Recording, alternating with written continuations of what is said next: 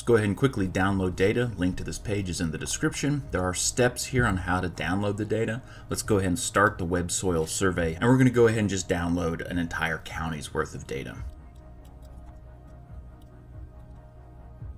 So now we can scroll to the top and we can see we have different ways of examining this data. Of course, we just want to download it. And this will let us go ahead and reselect some of those same options if we're working at the county level. So go ahead and download this zip file, open it, and copy the contents to your local hard drive. Our next step is to convert one of these tables, and we're actually going to be working with the muagate.txt file. If we open this, we can see it's a pipe delimited file. Open up LibreOffice Calc, which is of course LibreOffice's spreadsheet. Go ahead and just drag this text file in here. Make sure you have other and a pipe entered here. Click OK. This is great, but we're missing our headers.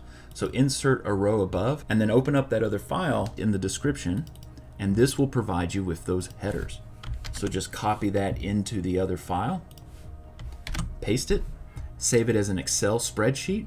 XLSX or XLS, either will work. Add that spreadsheet we just created and go ahead and add our soil mu_a_. This last portion will be unique to your download area. Now what we want to use to join these data, mu key field. But when we look at the properties for our spreadsheet, we'll see that this is listed as an integer type here, while in our shapefile it's listed as a string. So we need to use the refactor tool to go ahead and change that. And of course we're interested in doing this with our muagate spreadsheet, so we can go ahead and scroll down here and we want to change this to text or string.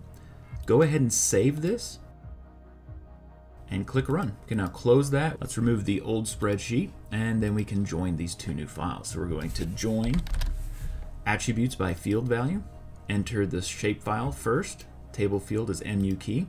Make sure the refactor table is selected, also mu key, and go ahead and click run. Close this, and now when we open this attribute table, we'll see that the data has been added.